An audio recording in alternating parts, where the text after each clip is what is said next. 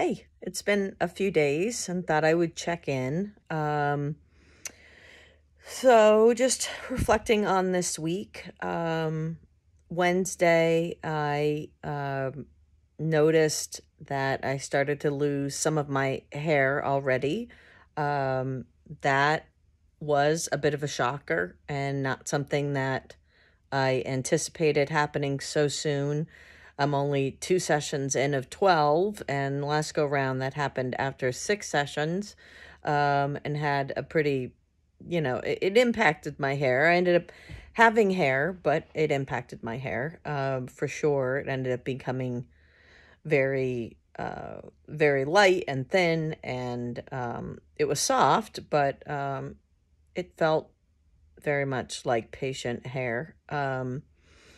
And while I've employed some of the strategies I learned a year ago, which is, while I'm making sure I'm doing my showering and whatnot, I'm not washing my hair as often and hoping to save the hair that is on my head. Wednesday, I really freaked out about it. And, this idea of losing my hair is scary. And, I was talking to a good friend who shared her insight that, it is part of my personality. And just like the losing executive functioning that sometimes happens along the way, which impacts my job and also part of my personality, and these are things you can't really control, and that's scary. I also want to just share with people, I know it feels very vain, and in the overall scheme of things, surviving this is much more important than my hair, but I share it with you just to have some sympathy for people that are going through this. All of us react differently to the idea of losing hair. I have a very good friend who went through breast cancer who handled it just like a couple good friends that are going through breast cancer that handled it like warriors and shaved their head and I'm sure had their emotions about it, but man, was so inspiring. And I'm not quite there. And so I appreciate that sometimes the response from folks is, don't worry, it's just hair and it'll grow back. And all of that is true. And I know it is true, but it doesn't make it less scary for me to go through. So my word of advice for you, if you're talking to somebody who's losing their hair, is just to ask them how they're feeling about it and ask where you can support them. I know just having friends acknowledge that it's scary and it's okay to be afraid about it made a big difference for me this week.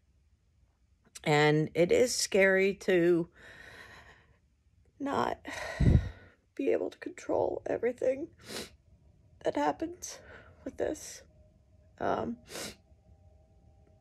the same time, I count myself very lucky that I'm in the spot that I'm in, that I'm getting the medical care that I'm getting, that the prognosis is good. And, I was thinking about it. In many ways, I'm a happier person now than I've been in many years.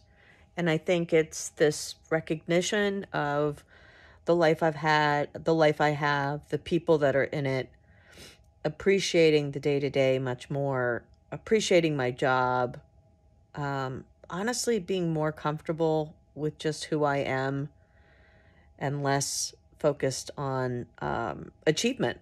And it's been really good. And these videos have been really helpful. I appreciate you guys watching them. What's been so powerful for me is being, as I jokingly say, a recovering perfectionist. I'm not editing these videos, so you have to deal with my ums and ahs and my stuttering, but in general, I feel like they've been really helpful for me to share my voice and to share with you what I have going on. So I just wanted to share a little bit about what's happening with me this week. Overall, I'm feeling good. I'm sleeping well. I have a little bit of soreness in my mouth.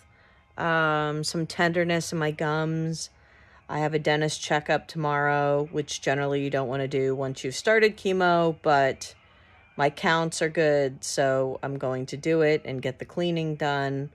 But otherwise, I'm doing well. I'm feeling like me. Did some good work this week. I'm glad to have the brain for that.